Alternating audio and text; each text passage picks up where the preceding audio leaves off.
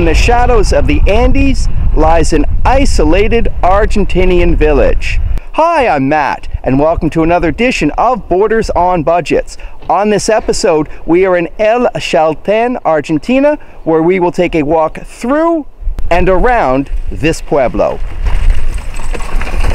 I'm Matt, and welcome to this pack of matches, and thank you very much for tuning in. Seems like this should be on the Blair Witch. Next episode. What a reminder! Borders on Budgets! Wedged into a valley nestled beside the Andes, Chalten's population is about 3,000. It is the only population center within a 3-hour radius, and that includes neighboring Chile.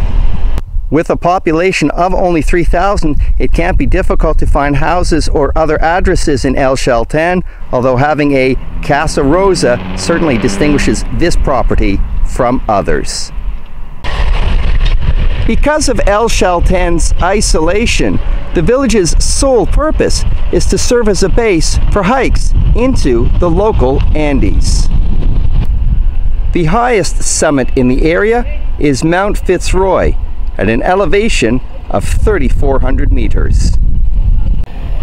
I was aware that Chalten is a small village with not a whole lot going on. However, this announcement at the bus depot is promoting next week's pet castration. That it's at the bus station suggests that it's an event welcome for all to see. How did I miss this on TripAdvisor? This afternoon's hike will be an easier one. After meandering through Chalten, it's 3 kilometers to Chorrillo del Salto and its waterfalls. Está allá adelante, ¿no? Sí, creo que hay varias. En la entrada está la principal. Ah, la principal. Sí.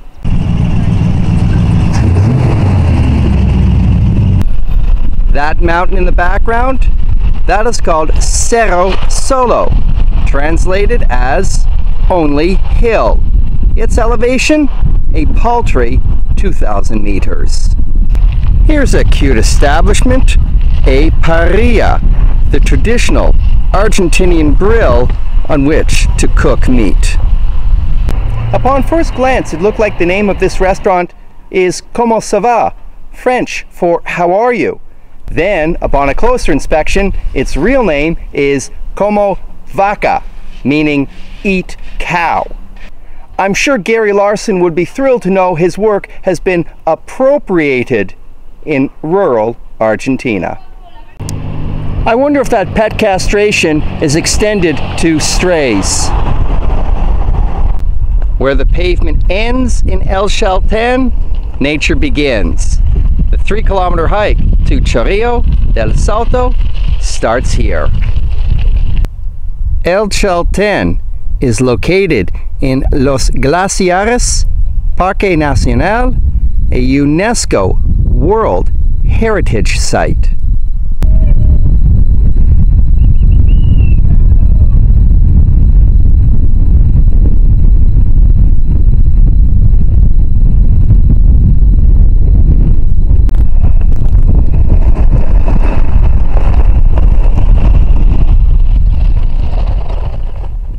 That I've already taken a film photograph of this guy, and he's still hanging around. Well, I will thank him for his patience. I see the trail for the bike, I see the trail for the pedestrians, but where's the trail for the horse? Oh. On what has been an unseasonably warm day in the southern Andes, perhaps this flannel shirt has been a little too much on a 20-degree day. But after 4 weeks in southern Argentina and the Patagonia region, I never know what the weather will bring. What I do know is that for those who are hiking and camping in Mount Fitzroy at an altitude of over 3,000 meters, they will endure sub-zero temperatures once the sun falls.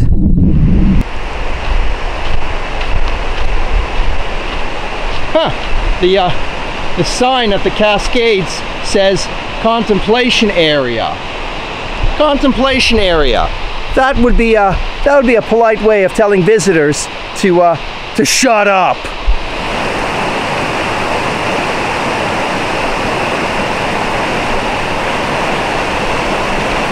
Breaking the silence along the Chorrillo del Salta trail is this 20-meter waterfall.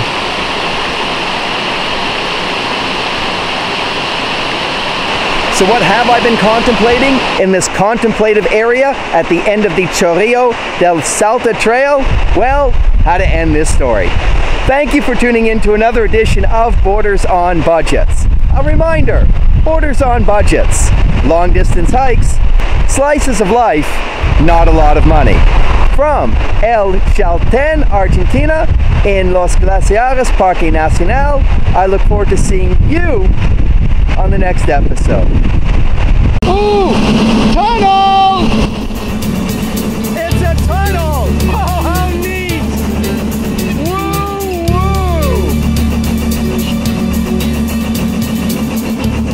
woo! Then, upon a closer inspection, it is named Como Vaca, meaning eat beef. I'm sure Gary Larson. Did you like this episode? Good! Help Borders on Budgets.